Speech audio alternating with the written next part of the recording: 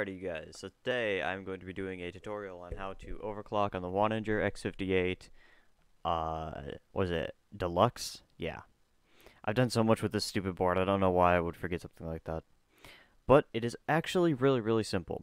Number one, you cannot overclock from the BIOS. Keep that in mind.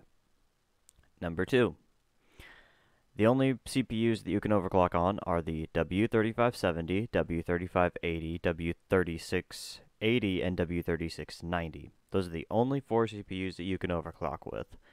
And the only way that you can overclock is by going and getting Intel Extreme Tuning Utility.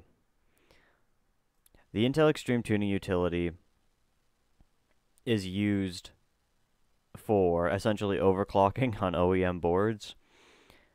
But you can also use it for overclocking on Chinese boards, especially if it has an unlocked multiplier. I unfortunately don't have a good cooler on right now, so I'm not going to be able to hit my my 4 gigahertz overclock.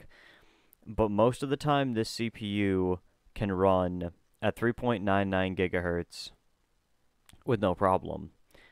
But as you can see here, I did have some temperature problems earlier, so I'm going to be dropping it down a little bit.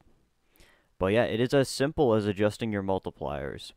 Your multipliers are which cores are running at which speed, and it's very simple. It's very easy. Like right here, we are running at now, I think, let's open up CPU-Z. Probably going to be running at like 3.8, I want to say. 3.78. Yeah, 3.85. It's actually lowered down one more. Just because I was having temperature problems. But yeah, it's just that simple. It is a super easy way to do it. It's just Intel Extreme Tuning Utility and adjust your core multipliers. There is no front side overclocking. There's no overclocking on the x56 75 or x5670 or x5680. I don't think the board supports the i7's line. I could be wrong, but at the same time, if you're buying this board, you probably don't even want to be looking at the i7s, which that's kind of not here nor there. I'm